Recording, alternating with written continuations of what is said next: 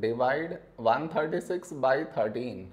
While doing this division, many do this mistake. What is the mistake that they do? I will let you know. But before that, we should frame it in this way. 136 and 13 here.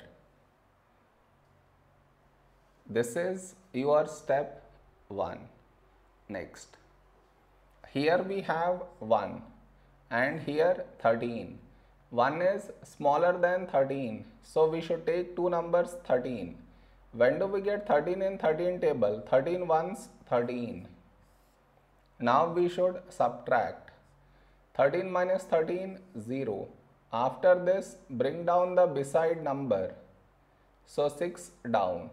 After this step, the mistake happens, and the mistake is this. Here we have 6 and here 13. 6 is smaller than 13. So what many do is, they directly put dot, take 0, which is wrong.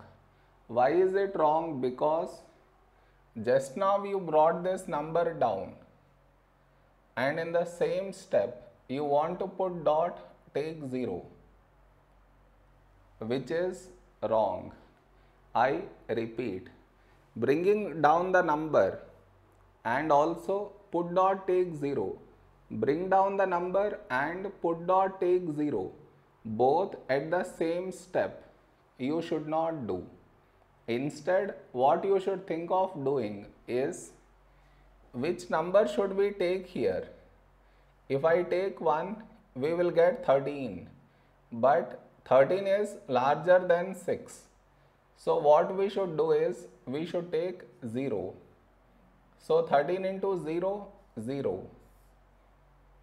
Now we should subtract. 6 minus 0, 6. Over here, we did not bring any number down, and 6 is smaller than 13.